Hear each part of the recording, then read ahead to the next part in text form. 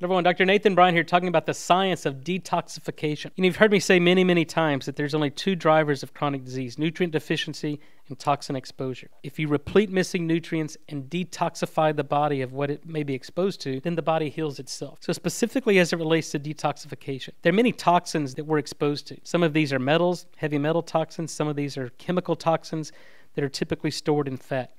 So how do we detoxify those? And I think we have to take them step by categories. Metals, we need to chelate those metals. We need to remove them from the body. You can do this through glutathione, for example. It's a great chelator that removes metals, harmful metals from the body. You can do this through IV chelation, EDTA, DTPA. For me, I take the Krell and spirulina, which are good binding agents that eliminate toxins from the body. You could use activated charcoal. You can use bentonite clay. All of these are binders that help excrete toxins from the body. The other chemical toxins that are stored in fat, that's a little bit trickier because they're stored in fat. You have to mobilize them from the fat cells and then excrete them from the body. And the only way to do this, and I learned this from a physician who was treating Vietnam veterans that were exposed to Agent Orange that were chronically ill and extremely toxic. What we learned from him, 750 milligrams of niacin that causes lipolysis. It opens up the fat cells, releases the toxins, and then once you release them, you have to bind them and excrete them. So the protocol that I've used, 750 milligrams of niacin, once you start to feel the flush, get into a sauna, infrared sauna, 160, 170 degrees for 30 minutes, but you have to have a binder on board. The bentonite clay, the activated charcoal, the spirulina, the Krell. If we're mobilizing toxins and yet we don't bind them and excrete them, we can just mobilize them and the patient's going to get sicker. So these are all considerations that you must take into account when detoxifying. But main routes of excretion are through our breath, through our urination,